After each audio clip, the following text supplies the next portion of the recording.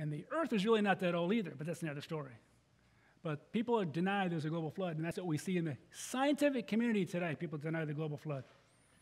There's two worldviews. You've got the secular worldview, which tried to push God out of science. Back about the 19th century, geologists decided, we're going to push the writings of Moses out of science. And they purposefully decided to make up their own story. And they started throwing in the words like millions of years, because nobody can comprehend millions of years. So it becomes like monopoly money. And they just throw it around like it's real. And they found some techniques where they can tweak things and assume enough things that they can make the rocks look like they're millions of years old. But they're really not. Rocks don't really tell you how old they are. That's another story as well. What the secular world believes, and this is also in 2 Peter, is everything continues as it always has. No beginning, no end. That's called uniformitarianism. I didn't put the big word up there, I don't think. But it means everything was uniform. They don't think there's ever a beginning or an end. Well, obviously they believe in a big bang. There had to be some sort of beginning. But they think everything on Earth has been going on the way it's been going on for billions of years. Volcanoes have always been volcanoes. Rivers have always been rivers. Everything they see, they try to explain in really slow processes. But again, they deliberately forget, and they're willingly ignorant of a global flood. And the evidence is there when you look at it.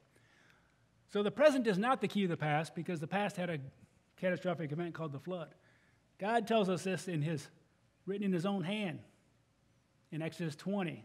In the 10 Commandments he handed to Moses, he said, for in 6 days the Lord made the heaven and the earth, the sea and all that is in them, and rested the seventh day.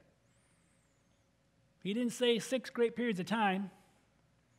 He could have said 6 great periods of time, but he always used the word day, even in the creation week. He says the first day there was evening, there was morning. Second day there was evening, there was morning. You know, how long were those evenings and mornings if those are great periods of time?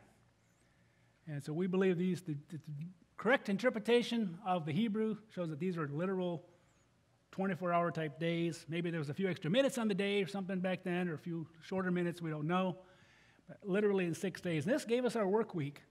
There's no astronomical reason for a work week other than God's plan for humans, who he made differently than all the other animals, because he made God in his image to reflect him. The secular ideas on the Ice Age don't really work. You hear this in school all the time. They repeat it enough times, they act like it's factual. They go with this Milankovitch theory we'll talk briefly about. Secular science has great difficulty explaining an Ice Age, and back in 1997, they admitted this is one of the great mysteries of science, and they had Milankovitch theory back then. It's still a great mystery, although they try to not admit that very often. They try to act like they know, and we've been seeing how science goes. Science has been really distorted this past year, but that's another matter as well. But science in general has been distorted because people are trying to push the writings of Moses, the Bible, out of science. And really what science does is confirms the Bible.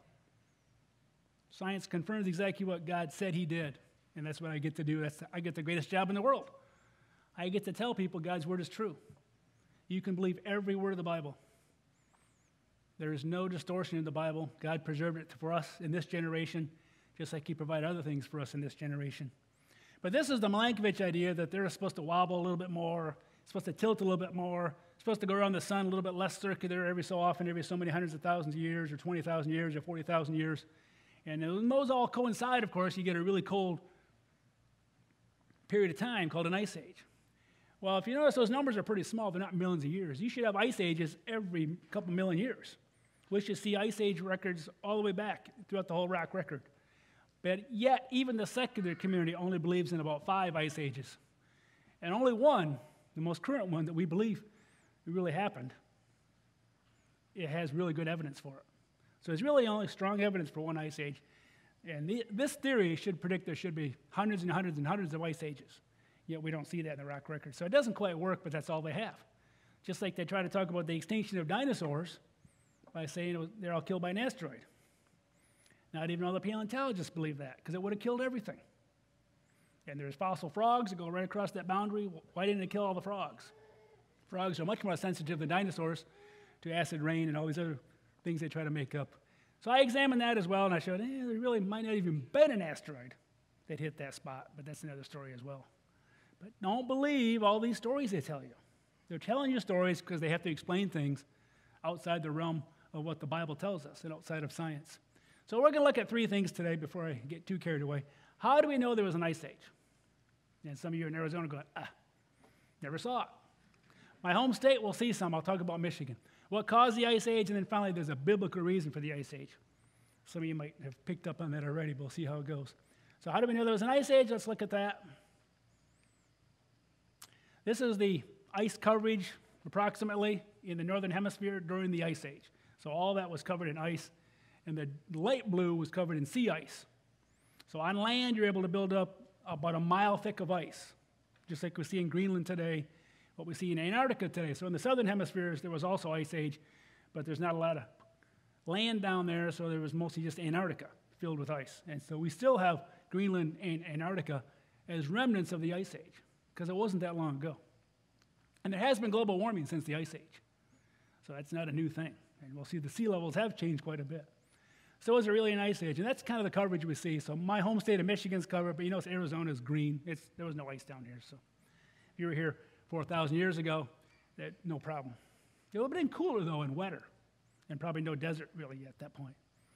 Just like in Egypt, there was no desert at that point. It was a lot of rain.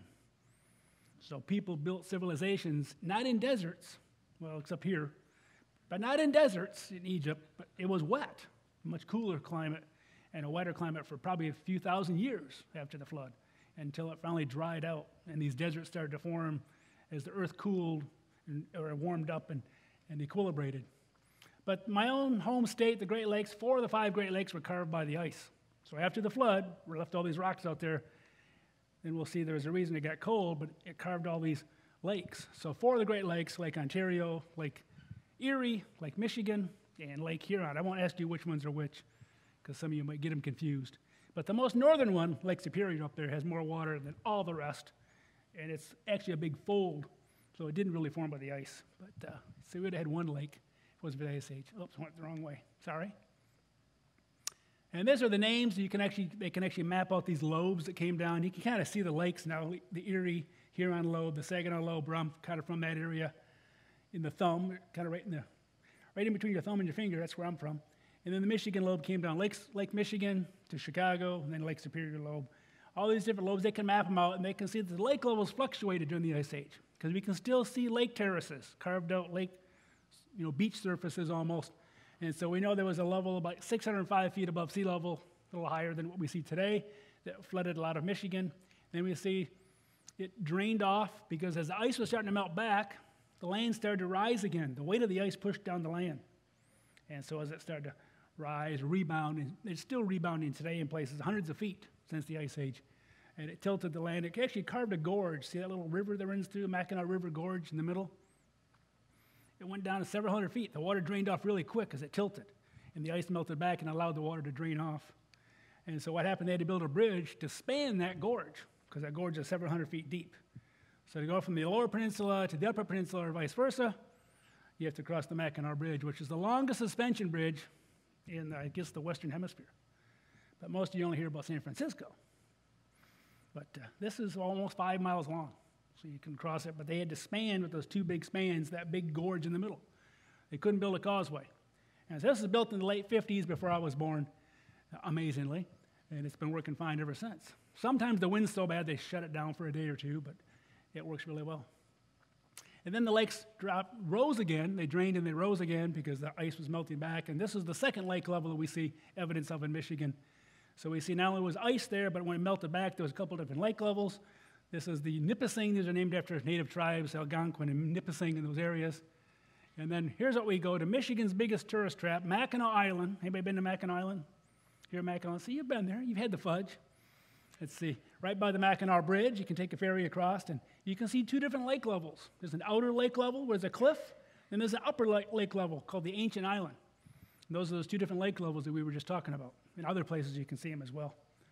And so if you go to the area right here, that's supposed to be the Grand Hotel. Some of you have seen the pictures of the Grand Hotel. It's up on that first level. And so Christopher Reeves made a movie about here, I think with Jane Seymour, called something about time, Somewhere in Time. Yeah, I knew it was something like that. And so you can go to I've never actually stayed there. It costs too much money. But you can go visit there if you pay some money. But it's on the first ridge, and there's a fourth there as well. Then there's an ancient island up on the top, which is even the higher level. So we do see evidence of these lakes. And they can be explained by the Ice Age. That's the point of all this, even the Great Lakes themselves.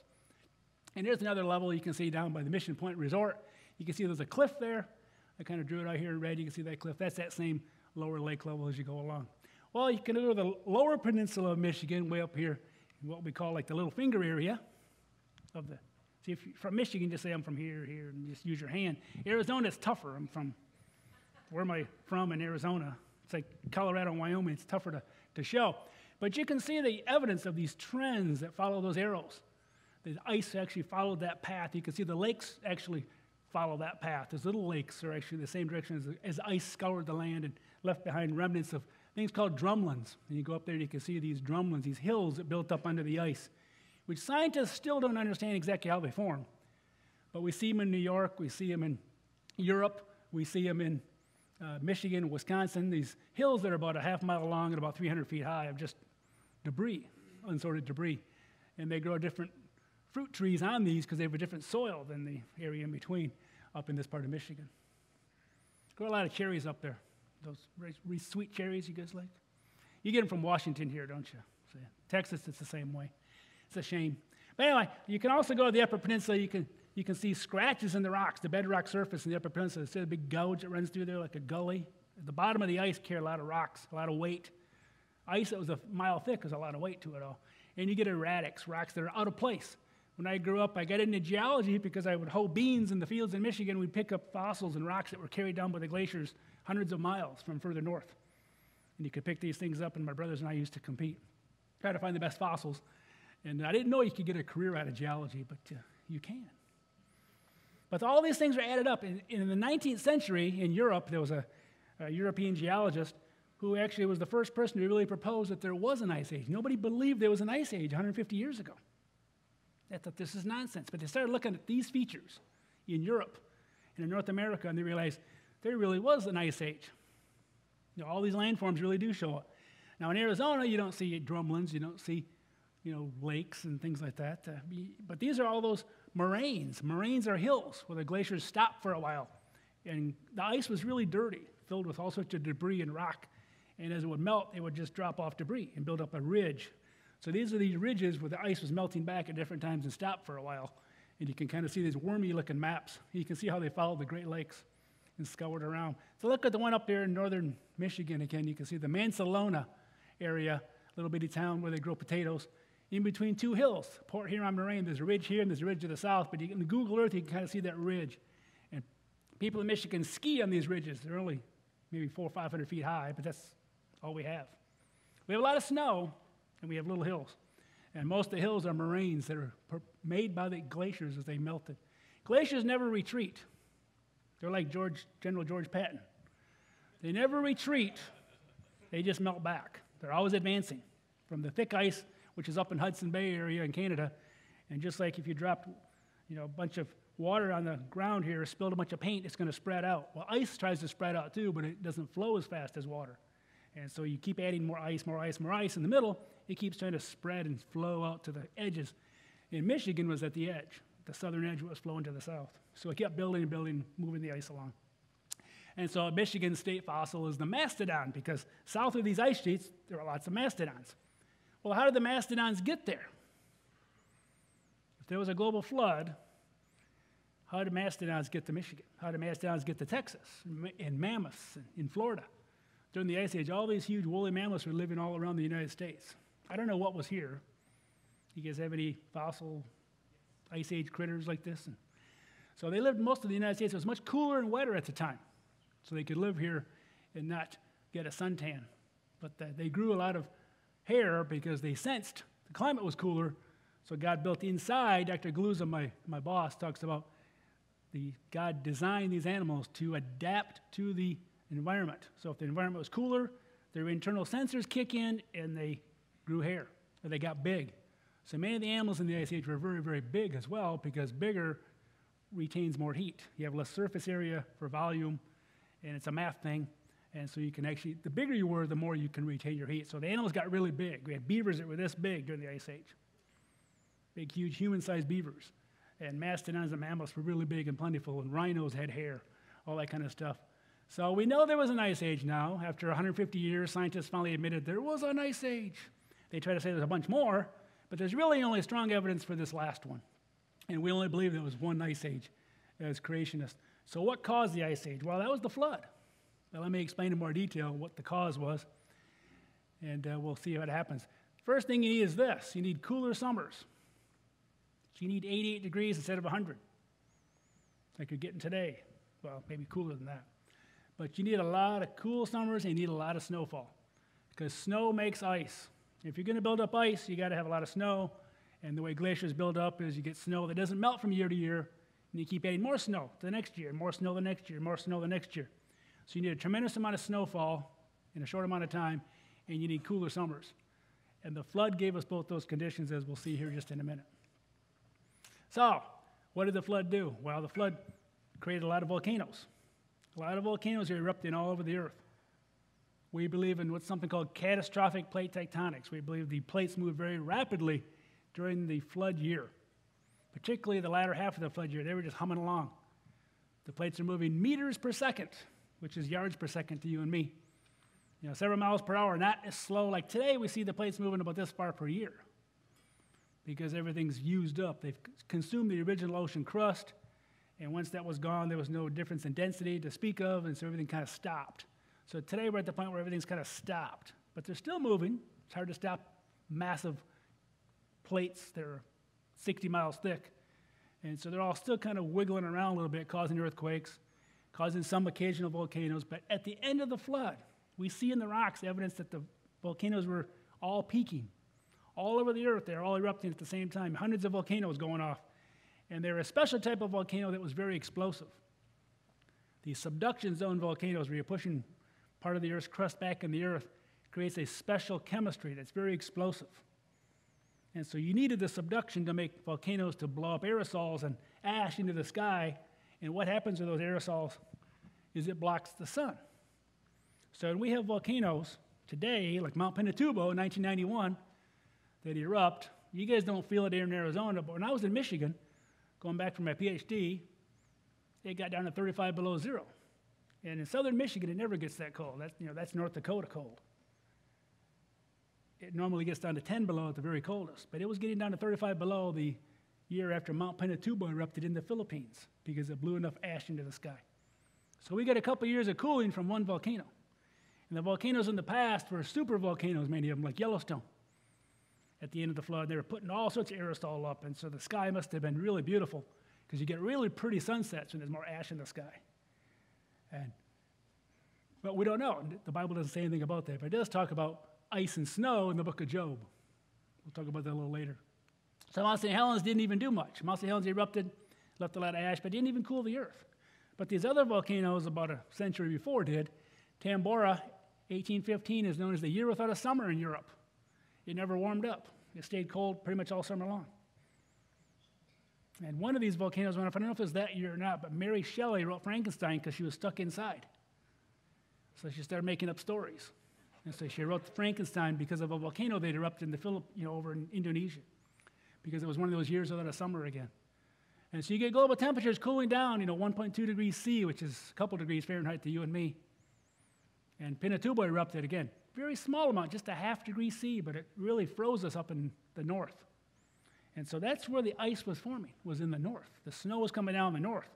It didn't snow as much down here, probably at all. It just rained down here. In the Middle East, where they got off the ark, it was mostly raining. Maybe it snowed a little bit, but it melted off. It wasn't as far north. And so they didn't have to suffer through ice sheets coming through what's now Iraq and Babylon, those areas.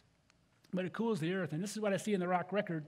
This is a part of my research that I've been working on this is, I think, 4 continents worth of data. And you can see the rock record progresses from the earliest rocks over here on the left-hand side. You see it's very small because there wasn't a lot of rock being deposited early. The flood was progressive, just like Genesis 7 talks about. And you see it peaks in that 5th sequence. That's about the end of the Cretaceous. You can see the rocks go way up, and then they come back down a little bit in the receding phase. But you see at the bottom down here, the red. The red represents volcanic activity. You see the red increases. You see just a smidgen at the bottom of the cascade, that third one, and then you see a little more, and you see a little more, and you see a little more. It gets greater every time. That was by design. As you had more plate movement, you got more volcanoes erupting. More volcanoes erupting, put more aerosols up. More aerosols up cools the earth. Cools even, the equator, but not as much. But cools the areas far north and far south, got lots and lots of ice, lots and lots of snow coming down. So the rocks really do support this interpretation. This is Mount St. Helens and Rad. See how small it was? The ash from that was very minimal. But these other eruptions, the blue and the green and things from Yellowstone, they erupted during the receding phase of the flood in what's called the Eocene rocks. Tremendous amount of volcanic activity. And they try to scare kids today saying volcanoes, supervolcano Yellowstone could erupt again. It could do this all over again and kill half the earth, including Arizona. Well, it probably would. But it's not going to happen again because that happened during the flood. So there's still residual volcanic activity today, but we don't see supervolcanoes erupting like we did. Those are flood events. And I think God had those erupt only during the flood when everybody was protected on the ark still. And so we didn't have to worry about that going on. So don't let the news media and the scientific community scare you, because they have a secular worldview. They don't believe God's in charge. They don't believe God's in control. They don't believe God's word. They don't believe there was a flood. They don't believe the conditions of the flood were set up. So here's a artist's rendition of a supervolcano erupting, of course, and it would destroy half the United States if Yellowstone did erupt again, probably, but it won't. This is what's been happening since the flood. Volcanic activity has been diminishing. We see it peaks at the end of the flood in the receding phase, and then for the next few hundred years, it was probably a lot of volcanic activity, hundreds of volcanoes going off simultaneously, and then it started to wane. And so today we get St. Vincent erupting, or we get Mount St. Helens erupting, or we get some other volcano in Costa Rica erupting, but we don't see lots and lots of volcanic activity all at once. So now that you guys are asleep, we're going to get to the good stuff. Are you guys staying awake somewhat? So again, spikes in volcanic activity replenish the aerosols. You keep putting up more ash, you're going to keep the earth cool for hundreds of years. It's cooler summers for many years, keep the snow from melting.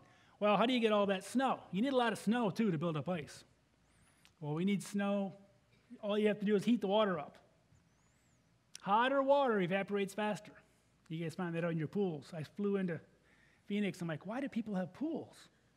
Doesn't it just evaporate? Like Lake Mead. A lot of it evaporates. We lose a lot of water that we could be drinking if they'd cover that. It would help. I don't understand it. But I forget how much water they lose. I forget the number, but it's a tremendous amount of water because it's in a desert environment. And so you see the bathtub ring around there. The bathtub ring, we see that in the rocks too. That's another story. But you have to have hotter water because the water got hot during the flood. If the water's hot, it's going to evaporate more. You're going to get more rain. In the north, you're going to get more snow. And so what we did during the flood, what we see God did, is he made a whole new seafloor out of lava. So that catastrophic plate tectonic activity I talked about, rapid movement, which John Baumgartner has shown with mathematics, and one of the most powerful supercomputer processing these ever happened in the 90s when he worked for the government. And no one has refuted his numbers. No one has said his error, he had a plus sign wrong or a minus sign wrong. No one has refuted his data and has shown that the crust really would run away and form really, really rapid plates and make a whole new seafloor in a short amount of time.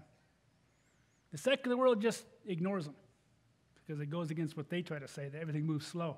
They just project what we see today, this much movement, into the past and say, oh, it took millions of years. But in reality, you can form this amount of crust really, really quickly, and there's rock support of that. Pastor Smedley and I were talking about earlier. There's actually melted rock in places where there's subduction zones that moved so fast it melted the rock. And you can see that it really did move fast. So all that seafloor, the red is the youngest, the green is older, the blue is the oldest of all happened really, really quickly. And all that's from lava. Lava's going to put, as it cools, it's going to put a lot of heat into the water. So we have all this water that got heated up to maybe 20 degrees Celsius hotter than it is today. These are some computer models people put forth. And you reached a glacial maximum maybe about 500 years after the flood. Because that's when everything was coinciding. You had lots of hot water still pumping out moisture, coming down as snow. And eventually, within a couple hundred years, you started building up ice. And by about 500 years, you probably had a maximum ice sheets all over the world, very, very quickly. Surprisingly fast. When you show the computer models, this can happen really, really quick. And then it probably faded away because the oceans eventually cooled down to where they are today. Within about 2,000 years after the flood, you're pretty much there where we are today. And that caused the rain to slow down. And it caused the snow to slow down. And it caused Egypt to dry out. It caused Arizona to dry out and become deserts. And the Sahara to become a desert. But up for maybe the first couple thousand years, through the time of the patriarchs and everybody else. Remember Moses? Probably would have been along about that time. Well, maybe not Moses, but for sure Job. Well, there's evidence of warmer oceans because humans were traveling around the coast, and we'll talk about why a little bit later. But there's evidence of the edges of the continents didn't have any ice because the edges were so close to the oceans that they stayed warm from the ocean water. The ocean water can moderate the temperature. So England and the UK today stays warmer even though it's way far north because that warm Gulf Stream water kind of moderates the temperature. So if you're near a large body of water, like in Michigan, we're always about 10 degrees warmer than Wisconsin because we have the lakes that warms the air masses. And so I don't know how people in Wisconsin live. They have to wear cheese on their heads, I found out. You ever seen that? They wear cheese on their heads to stay warm. And so we don't do that in Michigan. You know, we have a team that never wins anything. And so it's a curse. It's a curse, I tell you, to grow up in. Anyway, the oceans were warmer. And so along the coast, they actually found barefoot human footprints in the Ice Age Pleistocene sediments. They weren't even wearing shoes, it was so warm. And we see this in other places in the world. That's not Bigfoot. Those are normal-sized human footprints in the mud. There's a whole bunch of them in this area right off the coast of Canada in one of these little islands during the Ice Age. Because it was so warm, the water was still so warm, it was like bathtub water. And inland, 50, 100 miles, you're starting to build up ice, but along the coast, it stayed really warm. So you could walk along the coast, go from Alaska down. It would have been really nice along the coast, but inland, it was a lot of snow. So finally, because you're waiting for this, the biblical reason for the Ice Age. There's a biblical reason for the Ice Age. God had a plan. Just like he had a plan for me, I didn't know what it was. I was 52, like I said, before I knew God's plan. I kept thinking, God's got to want me to do something else. And then, sure enough, it happened. Like a lightning bolt. I get the job at ICR, and then I realized, this is God's plan. So God's got a plan for you guys, too. And some of you might work along, do your thing, do your thing, do your thing. Maybe you're doing God's plan right now. I don't think I was, but I was getting trained for it. You know, I was as sinful as the next, worse than many of you. But God still used me. He uses broken people. If you turn to him, he uses broken people. He brings you back, gives you a second chance. So God gave me a second chance, and I'm trying to use it to its fullest to show people there really was a truth to the Bible. But there's a biblical reason for the Ice Age, and we'll see what that is here in just a minute if this gets going. All right, let's look at a timeline, because you guys like number lines. Who doesn't like a number line? It's like a timeline. So here we are. The flood happened, according to the genealogies, about 2349 BC, so that's 43, 49 plus 21. I can't do the math. Don't do math in public, but you can add up in your notes. And then around 2000 BC or so, you know, was the birth of Abram, who became Abraham. You know, most scholars think around 2000 BC. So you're looking at just, you know, a few hundred years after the flood ended, within maybe 350 years. And the ice might have reached its maximum just after that, maybe 500 years, as I mentioned earlier. So they were, you know, Abram and Job possibly were right in smack dab in the middle of the Ice Age. But they weren't living in ice because they were living far enough south. But it was colder and rainier and wetter. And so in the book of Job, if you read through the book of Job, and you can read out there on the wall, I'm really impressed with that. I can't get over that. The Bible right there in stainless steel. You guys have a unique thing. Nothing else in the world has that I've ever seen. I don't know, maybe.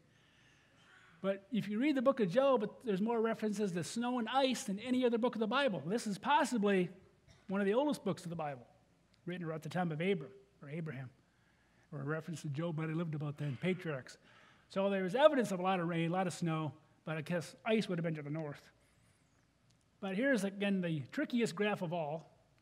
It's kind of two graphs in one, but the important thing is sea level would have been 395 feet lower during the peak of the Ice Age. So sea level would have been lower because you suck up all the ocean water into ice.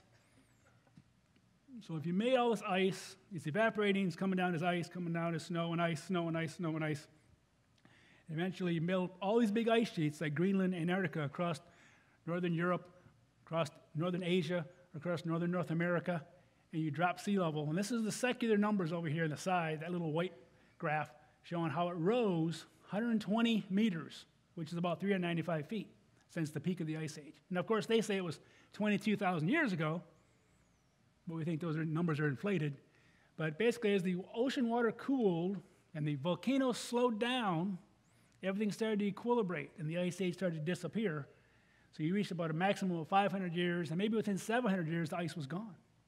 Ice can melt really quick if it warms up, and you stop adding more snow in great amounts. And so what happens is today we've kind of settled out at this kind of steady pace with fluctuations up and down, a little bit of global temperatures going up and down, but essentially we've had all this global warming, and most of the sea level rise already occurred. But there was a moment in there of a couple hundred years, a window of opportunity when you could walk from continent to continent. All this brown was land. If you drop sea level 120 meters or 395 feet to you and me. See, if you run enough 5Ks, you'll learn the metric system. I used to tell my students, run 5Ks, and you'll learn how far a meter is. But all that brown would have been dry land during the Ice Age. And again, they put ice up to the coast. They don't believe the ocean was warm. But the footprints tell us the ocean at the edge was warm. There was no ice at the edge. There was very little ice on the edges. But all that area in the north was all covered in ice. A little South America, too. You can see the mountains mostly in Antarctica that went out. But you could walk across from, well, we'll get back to that in a minute. Let me go back. You could walk across from Asia, of course, to North America. You could walk to any continent. Just walk. Animals could walk. That's how the mastodons got here. They walked. They got off the ark, and they walked here. Took them centuries, maybe, but God had a timing plan that was just perfect.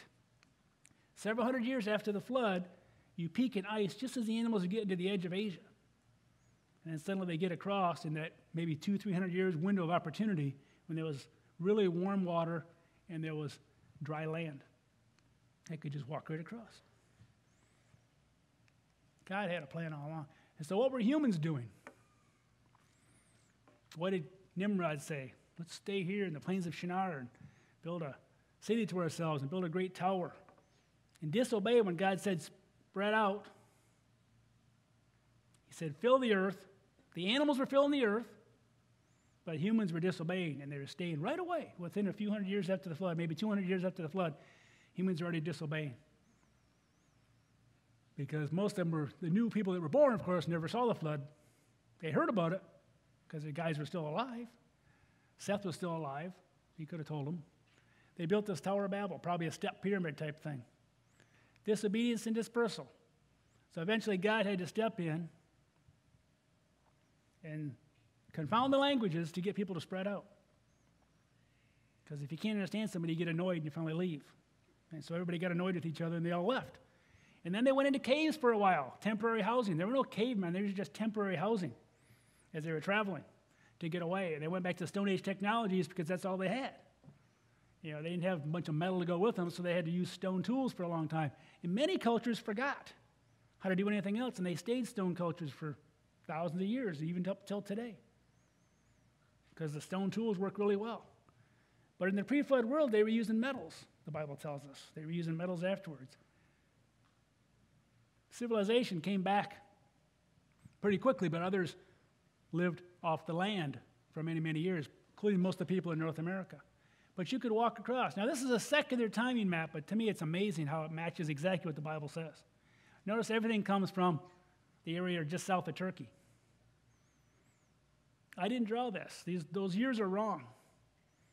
But look where everything comes from. Everything comes from right there, right up there, right south of Turkey, right from the plains of Shinar. A biblical interpretation just couldn't be any better except for the years. But you can see they walked right across. They walked across all these areas. You could just walk. But you had a small window when you could do it. And if you weren't going to get there, and the humans were disobeying, they weren't going to get there. If they stuck around the plains of Shinar, there'd be no humans in North America. When Columbus came across, there'd be nobody here but animals. But God said to fill the earth, and so finally they had to fill the earth, and they did walk across with those couple windows. And so you could walk right across from Siberia into North America, across the area called Beringia. during the peak of the Ice Age, but it was only going to be there for a couple hundred years. Then the ice would melt, the conditions for the Ice Age, the oceans would cool down, the volcanoes would slow down, getting ready for the post-flood world. But God had to have a plan to get the animals on all these distant continents. God had to have a plan to get humans, before we could take boats, to all these distant worlds. It's a lot easier to walk than it is to fly. When he didn't have a plane yet. Didn't have a plane yet, but we can now, or boats. And you could walk right across from France to Ireland. You drop sea level 395 feet. This was all dry land during the Ice Age. So people and animals got over to Ireland and Scotland and all these different places. The only place you couldn't get to was there's a little bit of water between the islands over there to get to Australia. So to get to Australia, you had to hop. Well, kangaroos can swim, so they swam across. And a lot of the predators that killed off the kangaroos in Asia, we do see cave paintings of kangaroos in India, they just found recently. Kangaroos had to come across Asia. The marsupials had to come across Asia, but I think God had a plan for Australia to keep it separated by water so that some of these really unique animals could survive so we can still see them today. Or there'd be no koala bears, because they're easily killed by predators. But in Australia, there's no lions and tigers and bears. They didn't swim across the water. And so you have a very unique ecosystem in Australia. It's not that they evolved there. That's what ended up there. That's what survived there. The other animals didn't make it. And so some animals swam across. But, if this was happening in World War II, Hitler would have won. God's plan, his timing, everything is perfect. We just think that, in our own busy lives, we don't see God's hand in everything that happens. God is in control of everything. Pastor Smedley's book was reminding me about that. I was reading his book, Wait. He talks about that. Everything is in his control. He stopped Hitler's armies in World War II. I was reading a book about that, at Dunkirk. He stopped the tanks. And to this day, they can't explain why they stopped. The German high command said, stop. Hung up the phone. They're like, why stop? We could surround them. The British would never have got to Dunkirk. They could have had them completely surrounded and captured the entire army. But the German high command said, for some reason, they called up and said, stop your tanks. We got to arrest the tanks. Because they were still thinking like cavalry soldiers. But that's God's hand. God's hand allowed those guys to get away, get to Dunkirk. And then miraculously, of course, 300 and some thousand troops were able to be saved because they need those troops later. But why did the Germans stop there? Those moments like that we see throughout history and in our daily lives. God's hand is there, protecting us. My daughter was living in El Paso. She moved out of El Paso about 3 or 4 days, I think it was, less than a week before that shooting at Walmart. And she used to go to that Walmart all the time because that was the area where she lived. And I said, that's God's hand. He protected you. You might have been killed that day, but he got you out of there. And she's in Colorado now. But God prevents you from getting killed on the highways around here. He's got a plan for you. You're around for a reason. He wants to use you to tell others about Christ, of God. The ark was there. I won't get a chance to talk about this, but the ark was there for decades. Noah preached. Yet only 8 people got on the ark. His immediate family. All the other people on earth, maybe 1 billion people, died in the flood. Because humans were so wicked, God decided to judge the earth. But he provided salvation if they only believed enough to walk through the door. You're like, well, maybe I'll take a chance at it. Let me give it. Nobody even did that. It was just Noah and his immediate family. 8 people got on. And today, God himself came into the earth. He came down, took on human form, allowed himself to be killed in a horrific death. Die on this cross. God himself, who created everything. Who could snap his fingers and destroy everybody. Could have created everything instantaneously, but he gave us our work week by going out 6 days of it. Came down and died. Shed his blood, but conquered death. He rose again 3 days later, just like he said he would. And that was predicted back in the Bible. When Eve's descendants would step on the snake's head and conquer Satan. So God was victorious. Jesus was victorious, but he opened that door of salvation for us. He's that open door today. We can all get eternal salvation by believing in him. People at the time of the flood just had to walk through the door to get salvation. But that was just physical salvation. We can get eternal, spiritual, and physical salvation. Ultimately, our bodies will be restored. All we have to do is believe. Believe in the life-saving blood of Jesus. But let's finish this up here and we'll move on. There's actually evidence that this land was dry because they found in these sand ridges offshore between the Netherlands and the UK, they found actually submerged settlements out there that were drowned. So what did people do when sea level rose? They moved. Today, we just move back. Sea level is going to rise 10 feet in the next century, or I don't think it'll be that much, a couple feet. People just move back. Or they build walls like in New Orleans and hope it holds. Kind of worries me. I used to live down there. We didn't live in New Orleans. I worked in New Orleans, but I lived above sea level, knowing that a hurricane could come, and sure enough, it did. And there'll just be another hurricane. But there is scientific evidence. You can look at the landforms. There really was an ice age that took place a few thousand years ago. The ice age, though, the conditions for it were caused by the flood. It was a one-time ice age because it was a one-time global flood. But it was a necessary ice age to allow animals and humans to get to all these distant continents. You land in one spot near Turkey, how do you get everything back? God had a plan. God has a plan for all of us. He had a plan to save humans. The moment Adam and Eve sinned, he had a plan. He was going to step in through the descendants of Abraham. And he did as Jesus. He came. He's going to come again. He's going to judge the earth again. But we can be saved from that judgment through his blood by accepting him as our Lord and Savior. But the ice age was necessary for dispersal. It says in Isaiah 55:9, "For as the heavens are higher than the earth, so are my ways higher than your ways, my thoughts than your thoughts." I get the pleasure as a scientist to see this much of God's wisdom and see a little bit of what God had planned. And it's just an amazing thing as a scientist to see that God had a plan, that God did these things. He provided these things. He provided these resources we use today like oil and coal in the flood. In the conditions of the flood, he buried all this organic material, knowing that we would need that at this generation for our energy uses that we're doing now. Neither is there salvation in any other, for there is none other name under heaven given among men whereby we must be saved. He also gave us an escape from the coming judgment through Jesus, through that open door. God himself, who created everything from nothing, spoke it into existence, decided he loved us that much. I didn't realize what unconditional love was till I had kids. Some of your parents know. Your kids are like, I don't know about that. But once you have kids, you realize it's unconditional. You love them no matter what. God loves us no matter what. But we have to come to him. He calls us. We have to respond. We have to go through that door. But God commanded his love toward us, in that while we were yet sinners, while I was still a sinner, we still have that sinful nature. But Christ died for us. More than that, being now justified by his blood, we should be saved from wrath through him. So there was an earlier judgment of the flood. There'll be another judgment coming later as well. But we can be saved from that wrath, it says in Romans 5. In the back, this has nothing to do with the Ice Age, but there's a chapter in the Ice Age in it. This is my book that just came out last year in the middle of the COVID-19 pandemic, but it covers the flood evidence over 3 continents. And one of the chapters at the end of the flood, of course, is the Ice Age. It talks about the history of the Ice Age, why there was an Ice Age. A little bit longer version of what I talked about today, but again, it all comes down to God had a plan, and his timing is perfect. The Ice Age was very, very important to end the flood.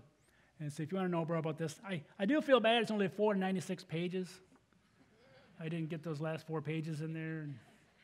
So I got to write a new one that covers the rest of the world. I'm almost done with a couple more continents since then, but it's showing the same story. That's where those graphs came from.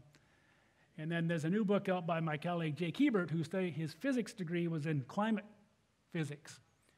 And he has, if you're worried about varves, worried about ice cores, worried about the Ice Age, a lot of what I said today, he's been working on, but he has more details than I can give you on those things. Those varves don't happen every year. Ice doesn't happen every year. You get a storm, you get another line. So all you need is a bunch of storms. It doesn't take thousands of years, it just takes thousands of storms. So ice doesn't really, you got to get the idea out of your head of one tree ring 1 year, because even tree rings can form 2 and 3 in a year. depending on the droughts and the conditions. And they know this. Scientists know this. But they still try to shove it down you. Oh, these can't be young because there's all these layers. But he talks a lot about that in greater detail than I can tell you. But get out of your head the idea of a var being 1 year and a tree ring being 1 year all the time, and especially this ice cores, those layers in the ice cores being 1 year. And this is a new and revamped book since I've been here a couple years ago.